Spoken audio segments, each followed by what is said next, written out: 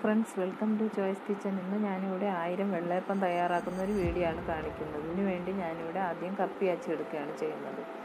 അതിലേക്കായി ആദ്യം ഒരു വലിയ പാത്രം നിറയെ വെള്ളം വെച്ച് നന്നായിട്ട് തിളപ്പിച്ചെടുത്തിട്ടുണ്ട്. അതിനുശേഷം 2 കിലോ പച്ചരിപ്പൊടി നന്നായി കലക്കി ഇതിലേക്ക് ചേർത്ത് കൊടുത്തിട്ടുണ്ട്. ഇത് പെട്ടെന്ന് കട്ട പിടിച്ച് പോകാതിരിക്കാൻ വേണ്ടിയാണ് ഞാനിങ്ങനെ വെള്ളം തിളപ്പിച്ചതിന് ശേഷം മാവ് കലക്കി ചേർക്കുന്നത്. ഞാനിപ്പോൾ ഇവിടെ ഒരു 30 കിലോ പച്ചരിയുടെയാണ് അപ്പം തയ്യാറാക്കുന്നത്. ഈ ഒരു കട്ടിക്ക് ഇങ്ങനെ കാച്ചിയെടുക്കാൻ പറ്റും.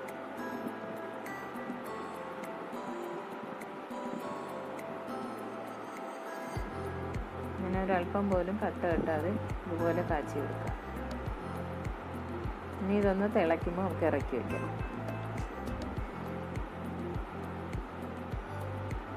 ഇത് നന്നായിട്ട് ഇപ്പോൾ തണുത്തിട്ടുണ്ട്. ഇനി ഞാൻ ഈ മാവിലേക്ക് മാവ് കുഴച്ചെടുക്കുകയാണ്. ഞാനിപ്പോൾ 2 പാത്രത്തിലായി 15 കിലോ മാവ് ഇതാണ് എടുത്തിട്ടുണ്ടായിരുന്നത്.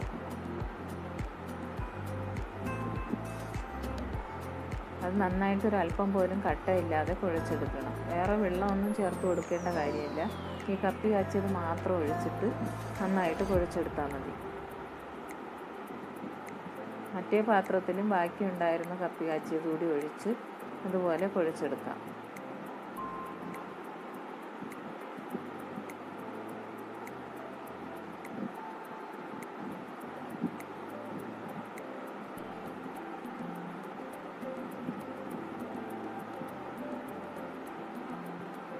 അതുപോലെ കുഴച്ചതിന് ശേഷം ഒരല്പം വെള്ളം തളിച്ച് ഒന്ന് ഒതുക്കി കൊടുക്കാം.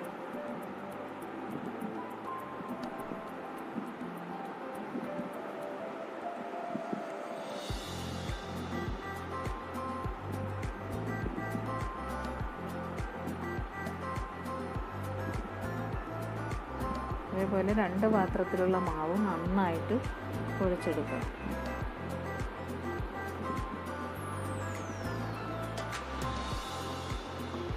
ഒരല്പം പോലും കട്ടയില്ലാതെ കുഴയ്ക്കാൻ എപ്പോഴും ശ്രദ്ധിക്കണം.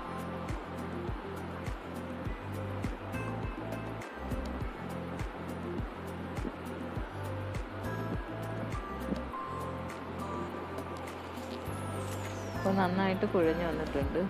ഇനി ഇതേപോലെ ഒതുക്കി അല്പം വെള്ളം തളിച്ച് ഒരു 8 മണിക്കൂർ വെച്ചതിന് ശേഷമാണ് ഞാൻ ഇതിലേക്ക് ഉഴുന്നരച്ചത് ചേർത്ത് കൊടുക്കുന്നത്.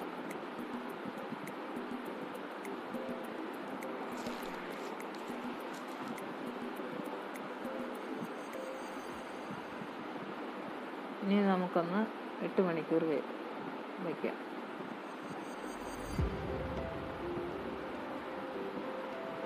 ഇപ്പോൾ 8 മണിക്കൂറായിട്ടുണ്ട്. ഇനി ഞാൻ ഇതിലേക്ക് ഉഴുന്നരച്ച് ചേർത്ത് കൊടുക്കുകയാണ്. ഞാൻ 2 കിലോ ഉഴുന്നാണ് അരച്ചെടുത്തിട്ടുള്ളത്. അത് 2 പാത്രത്തിൽ ഓരോ കിലോ ഒന്നും ചേർത്ത് നന്നായിട്ട് മിക്സ് ചെയ്തെടുക്കുകയാണ്. അതിലേക്ക് ഒരല്പം പുളിമാവ് കൂടി ഞാൻ ചേർത്ത് കൊടുക്കുകയാണ്. ഇത് ഞാൻ ഇന്നലെ അപ്പം ചുടാൻ വേണ്ടി ഇതേപോലെ തയ്യാറാക്കി വെച്ച മാവിൽ നിന്ന് കുറച്ച് മാറ്റി വെച്ചതാണ്. അതും കൂടി ഇതിലേക്ക് ചേർത്ത് കൊടുക്കുക. ഞാനിപ്പോൾ ഈസ്റ്റ് ചേർക്കുന്നതിന് പകരമാണ് ഈ പുളിമാവും ഉഴുന്നും ചേർക്കുന്നത്.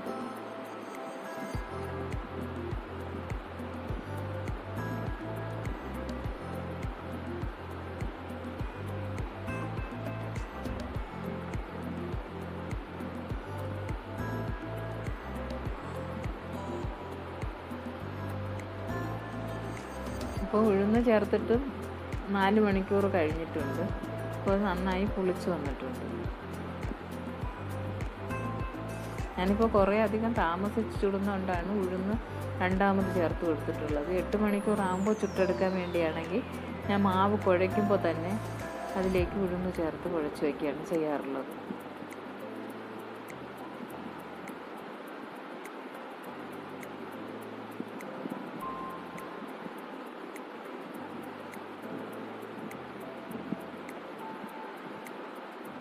ഉപ്പ് ഇതിലേക്ക് ഒരുമിച്ചാണ് ചേർത്ത് കൊടുക്കുന്നത്. ഈ മുഴുവൻ മാവിലേക്ക് ആവശ്യത്തിന് ഉപ്പ് ചേർത്ത് നന്നായിട്ടൊന്ന് മിക്സ് ചെയ്തതിന് ശേഷമാണ് ഞാൻ വേറെ ചെറിയ പാത്രത്തിൽ മാവെടുത്ത് വെള്ളം പാകത്തിന് ചേർത്തെടുക്കുന്നത്.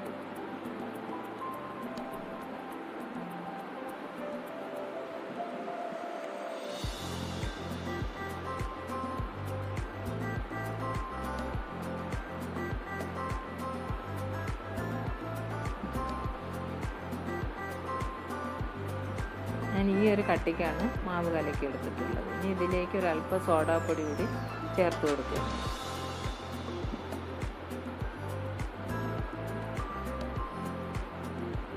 നന്നായി ഒന്ന് കലക്കിയതിന് ശേഷം ചുട്ടെടുക്കുക.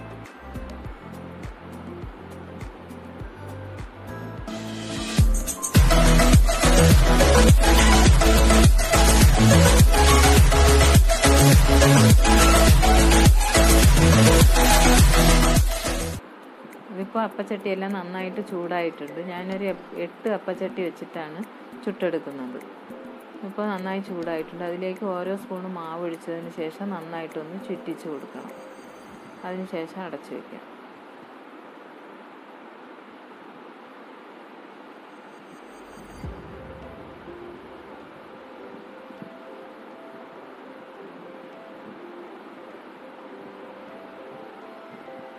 അതുപോലെ എല്ലാ ചട്ടിയിലും മാവ് ഒഴിച്ച് കഴിയുമ്പോൾ തന്നെ ആദ്യം ഒഴിച്ച മാവ് വെന്ത് കിട്ടും.